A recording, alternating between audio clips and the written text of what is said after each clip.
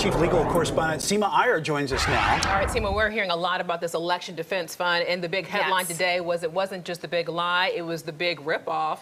So when we talk about this election defense fund, I can only imagine people who contributed to this fund listening to the testimony that we heard today. Was that enough to make them feel like they were defrauded?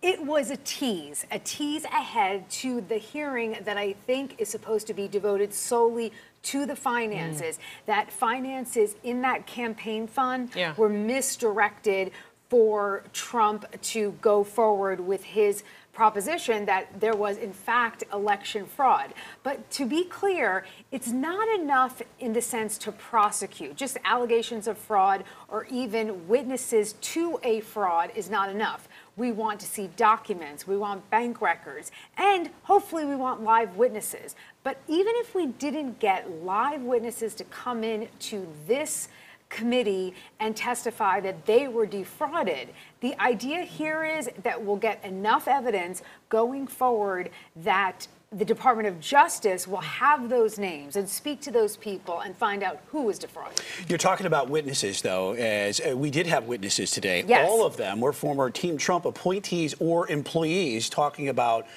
what Trump was doing or what he didn't do, but also how powerful is that moving forward against Donald Trump? And you always talk about premeditation or intent.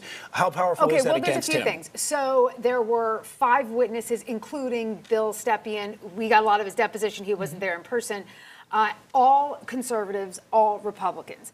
Now, it is strategically, the optics are super strong because this is the first big chunky hearing that we're getting. Everybody's a conservative, number one. Number two is you had Ben Ginsburg, who is one of the country's foremost, if not the foremost, election law expert, a conservative, who, and you probably all remember this, that after the election, during the initial controversy, he was on all the networks basically saying there was no fraud.